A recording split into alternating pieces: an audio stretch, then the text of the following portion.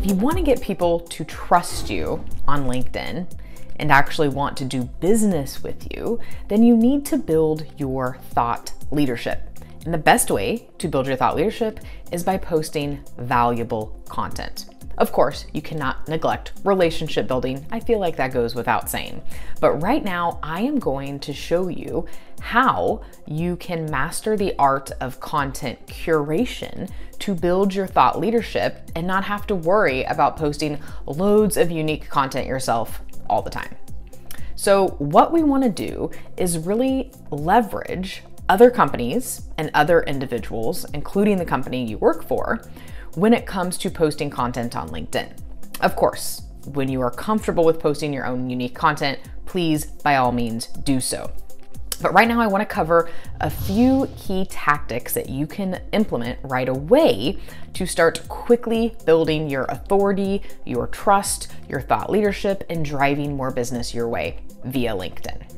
The first is sharing content directly on LinkedIn. Now, of course, the algorithm prefers when you post your own native content. However, with that said, there are a lot of benefits of sharing content. The key with sharing content is you want to add context to that content. You never just want to share it without anything there. So you need to give context on why you're sharing this piece of content. For example, you can maybe add your favorite quotes from there. Try to add at least 150 words of context, and then you can pull out the key points of that post. You also want to make sure you are tagging the original author of that post, whether it is a company page, or an individual. You always want to tag that person or the company page based on who it is that you're sharing.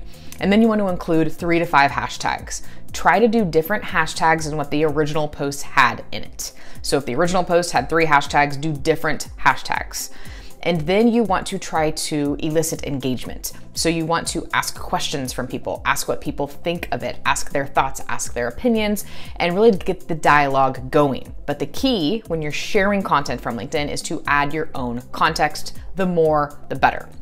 If you don't, people are just going to scroll right on by it and they're not going to stop. Not to mention the algorithm loves when you're putting context when you're sharing content.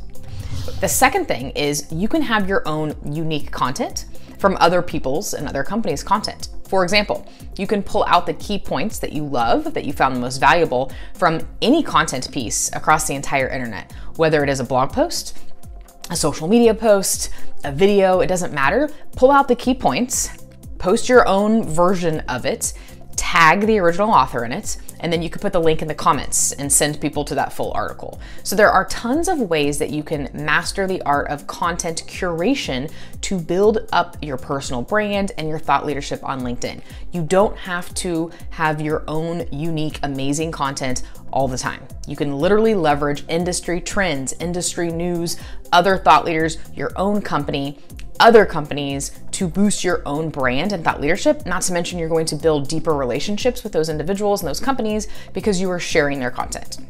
So try this out. Let me know how it works.